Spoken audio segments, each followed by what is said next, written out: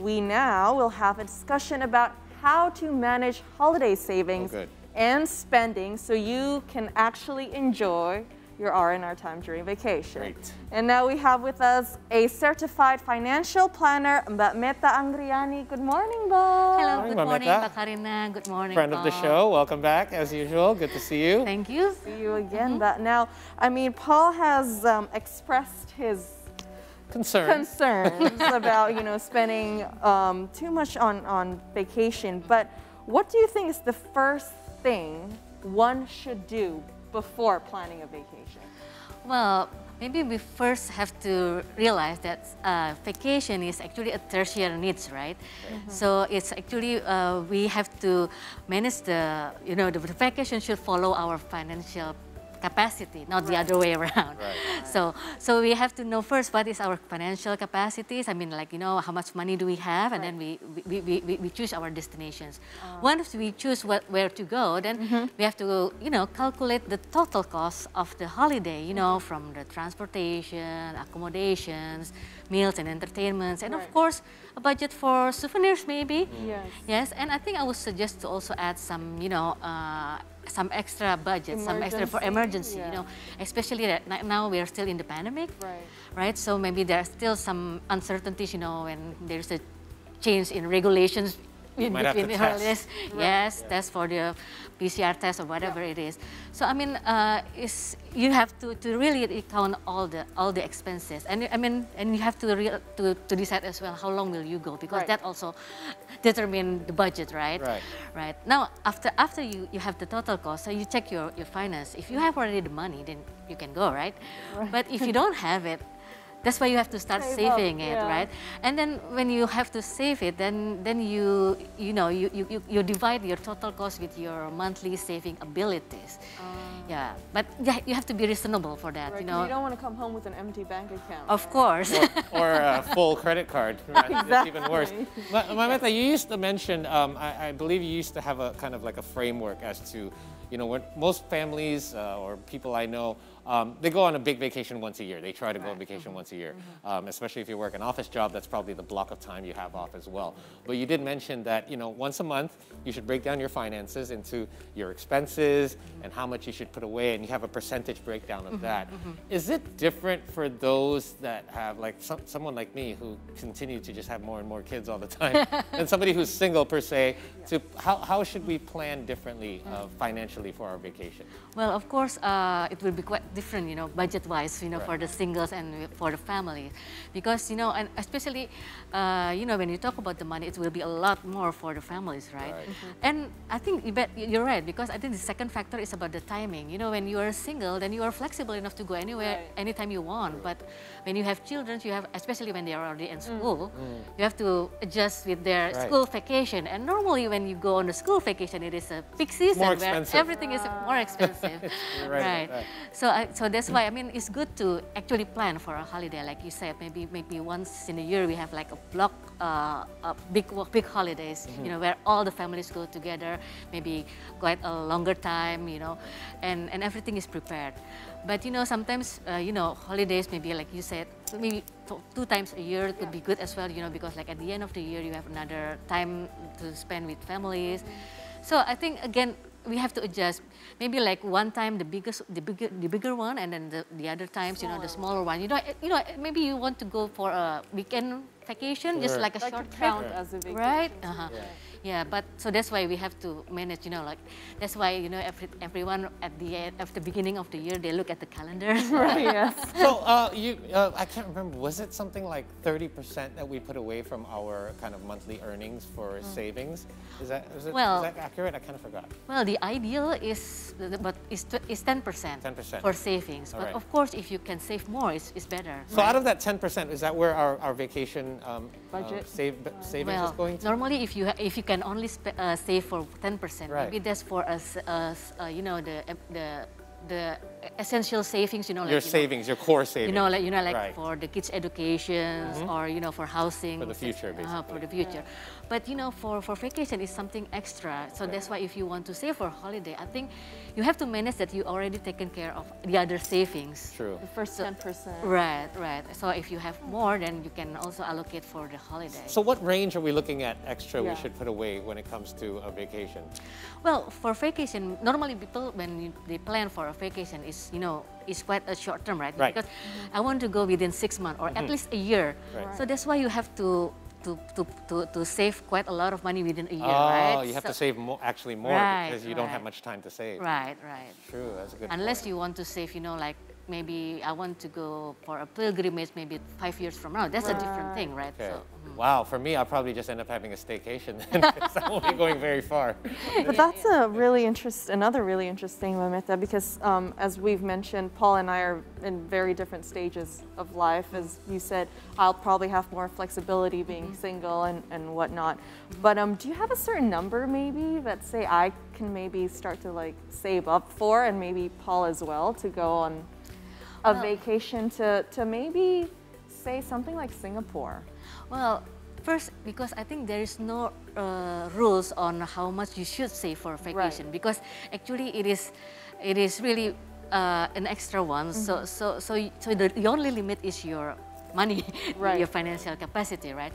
So actually, if you have more, then you can budget more. But if you don't, that's why you have to make an adjustment. Maybe, well, if I cannot afford to Singapore now, maybe I postpone it to 2 or 3 months later.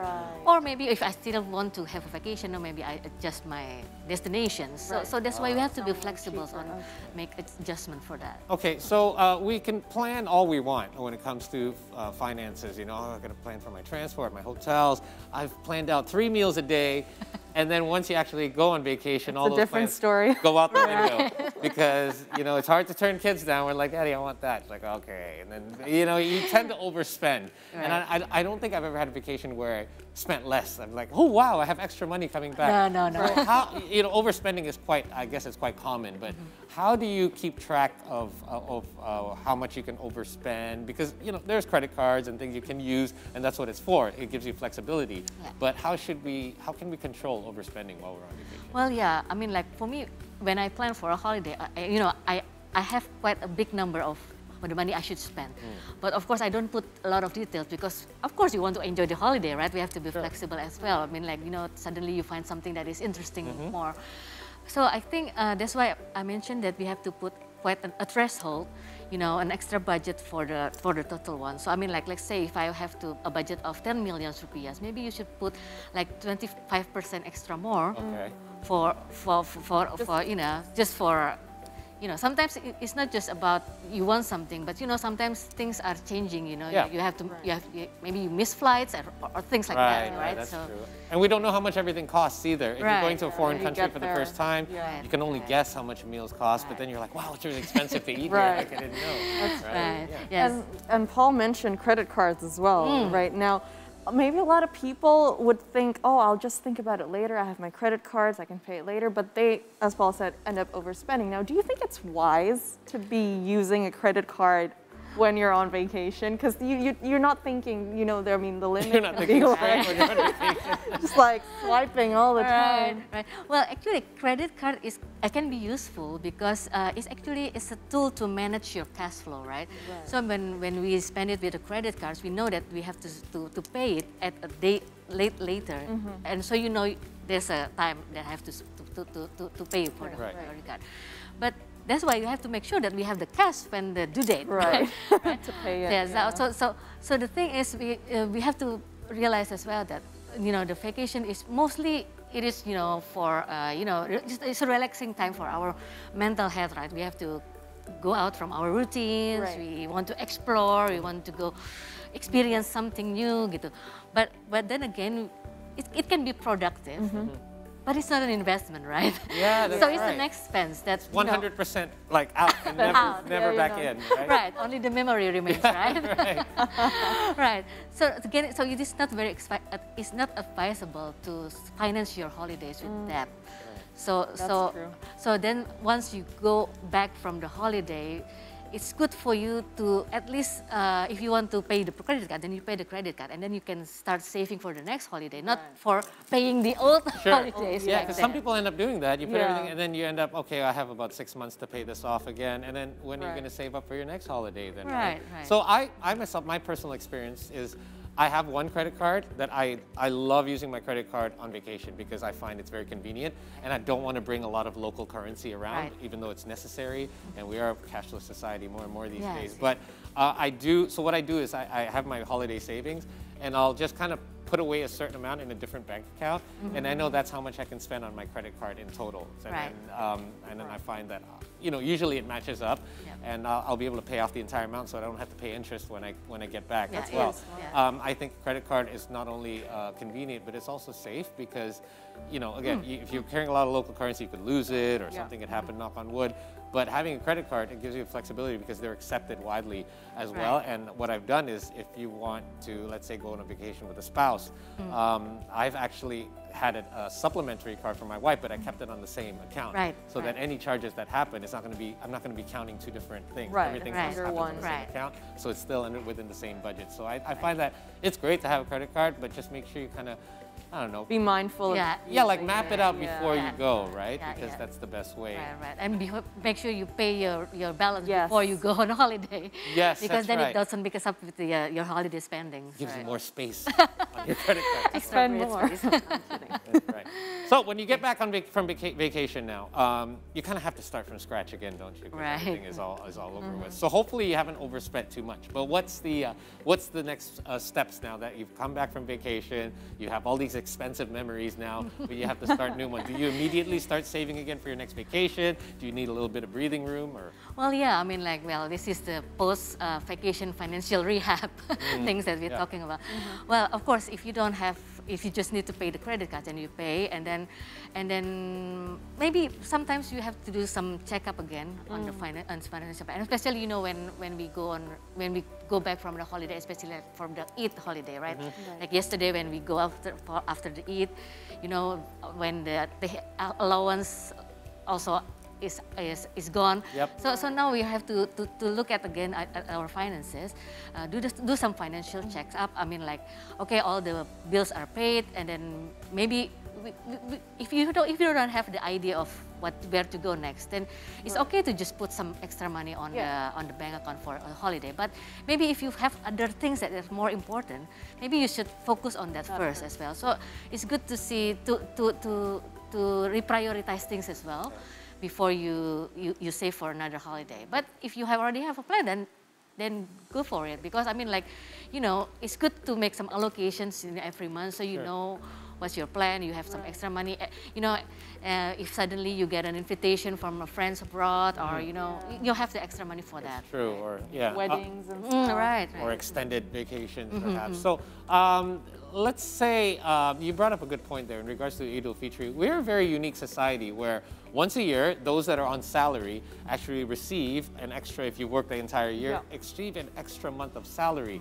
Is it advisable to use that for holiday, or is that something that you should actually use, to pay down debt, or because that is a fairly big amount for a lot of people. It's a whole month that you didn't work. Yeah, in some companies as well, they give some vacation allowance for the employees, right? So I mean, again, we have to look at our yearly plan as well. Our yearly expenses. Maybe we have also some yearly expenses that we have to pay. Like paying tax, housing tax, or maybe. Or other things that you have to pay once a year. And for example, we have Eid al-Fitr, but now coming up next we have Eid al-Adha, right? Of course, maybe it's not a holiday, but there are still some money you have to spend. So that's why it's good to kind of plotting where things that needs your money to finance it, right? So it's a good thing if you have a vacation allowance, or the religious allowance. Maybe you have to realize first, what are the needs. If you have if everything is already covered, then you can put you can use the money for vacation, or to have fun, or just to relax and unwind. I think we all need for that, right? So important. Right. You talk a lot about financial health, Metta.